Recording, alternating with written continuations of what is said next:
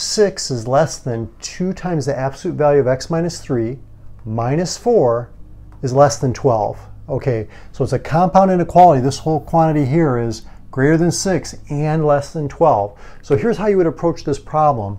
First thing is you want to work towards the variable, okay, from the outside in. So we're trying to get this variable by itself. So the first thing I would do is I would add 4, okay, to the middle, the right, and the left side of the inequality.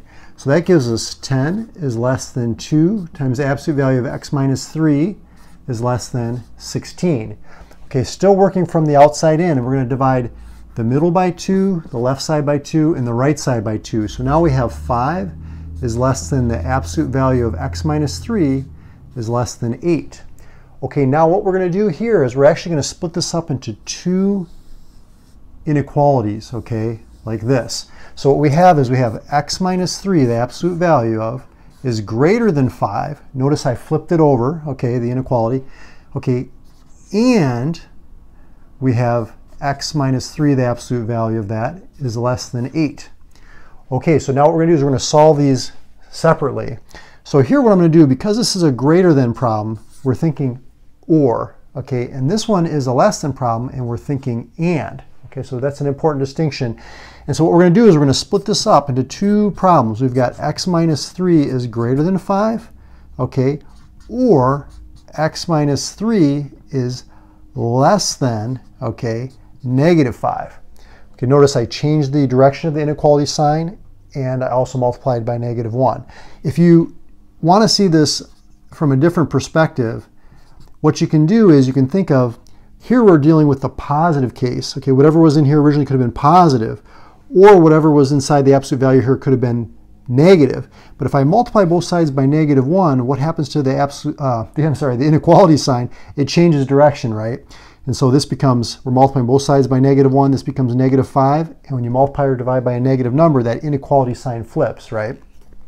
Okay, so continuing on, if we add 3 to both sides, x is greater than 8, or add 3 to both sides here, x is less than negative 2.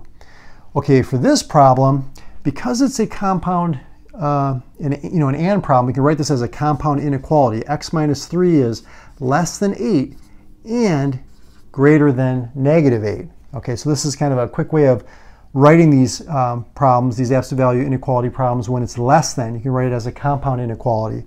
So I'm going to add 3 now to the middle, the right, and the left side of this inequality. So we get negative 5 is less than x is less than 11, right?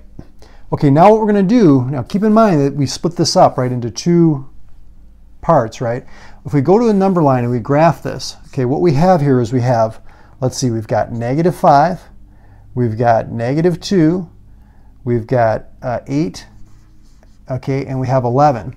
Okay, so let's graph this one here first. So x is in between negative 5, okay, and 11, right?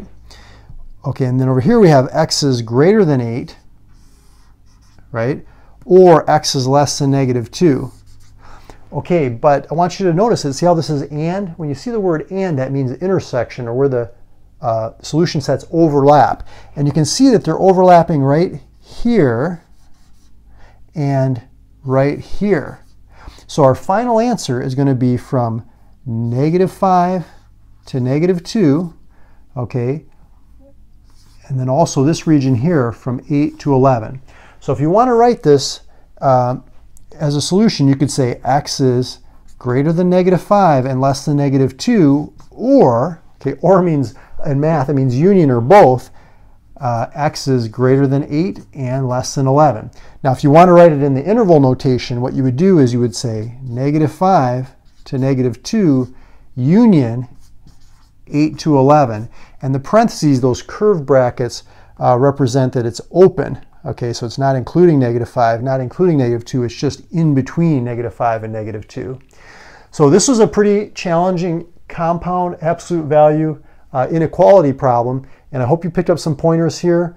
And subscribe to the channel, check out some of my other videos on Mario's Math Tutoring YouTube channel, and I look forward to seeing you in the future videos. I'll talk to you soon.